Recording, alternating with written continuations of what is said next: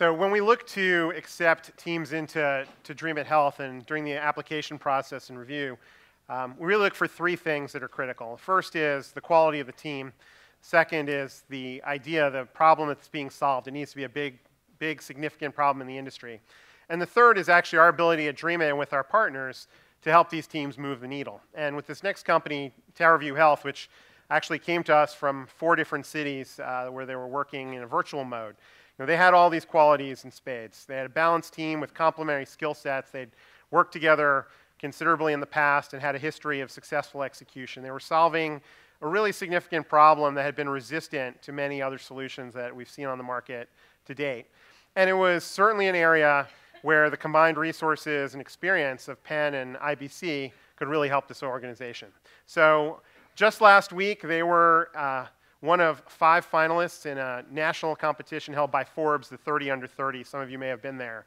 And I hope in the next few minutes you'll see why this team was the overwhelming favorite amongst the 1,500 attendees of that event. So please welcome TowerView Health.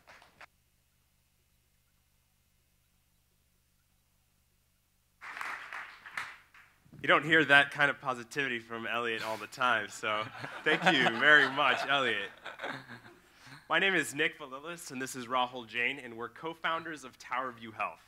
TowerView Health helps chronically ill patients manage their medication.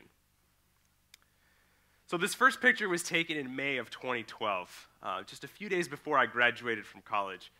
I still remember how happy I was on that day, graduating from Duke, surrounded by my best friends, heading off to medical school. The second picture was taken only 3 months later. During my first week of medical school, I was diagnosed with a rare form of leukemia.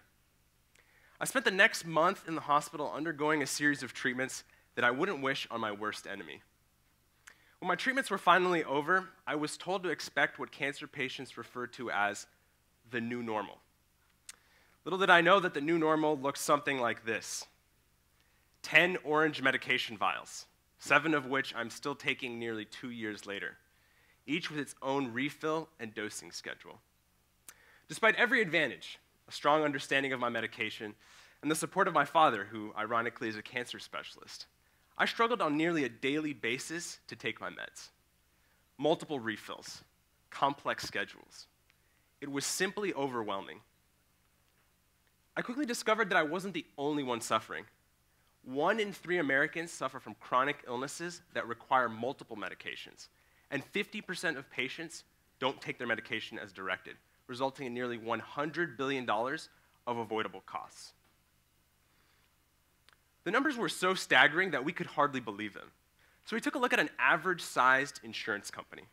4 chronic diseases alone cost them over $3 billion in avoidable costs, just because patients aren't taking their meds.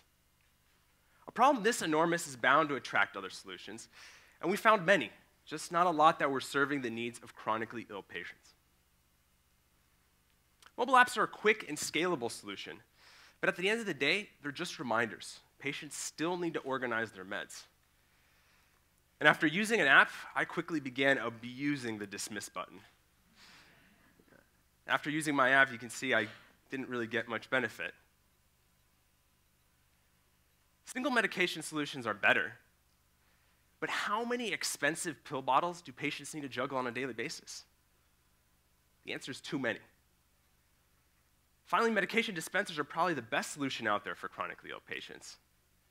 But very few patients are willing to take the 30 minutes required each week to load their device. Worse yet, who's to say that the device has been loaded properly? None of these solutions are designed for the convenience of the patient. At TowerView, we've learned from our competitors' failures and addressed their shortcomings. Patients using our service receive a pre-filled medication tray from a pharmacy that inserts into our connected pillbox, like a K-cup, into a Keurig coffee machine. The pillbox consents when patients miss a dose of their medication and sends an automated phone call or text message reminder to patients and their loved ones. For patients who prefer not to receive a phone call or a text message, our pillbox is equipped with video and audio alarms as well. Finally, we partner with nurses at insurance companies and hospitals. Using our dashboard, nurses are able to reach out to patients who are continually non-adherent. So how does it work?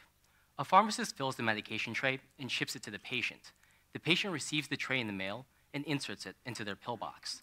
The pillbox senses when the patient misses a dose of their medication and sends them an automated reminder. Notifications eventually escalate to loved ones and nurses. Under the Affordable Care Act, insurance companies and hospitals have significant financial incentives to increase reimbursements tied to higher quality scores and to decrease costs. Because insurance companies and hospitals are willing to pay for our service, patients get it for free. We're college roommates turned co-founders, and with backgrounds in strategy consulting, computer science, electrical engineering, and medicine, we have the diverse skills necessary to deliver on our vision. We're pleased to announce an agreement with Penn Medicine and Independence Blue Cross for a 200-patient paid rollout. The data and feedback generated will pave the way for larger rollouts at Independence Blue Cross and other health plans across the country. We're also engaged in discussions with Kaiser Permanente, Sentara Health, Harvard, Emory, Geisinger Health System, and Jefferson, right here in Philadelphia. We're looking to raise capital and meet additional health plans who share our vision to improve medication adherence. If you're excited about what we're doing and want to learn more, we'd love to chat with you after our presentation.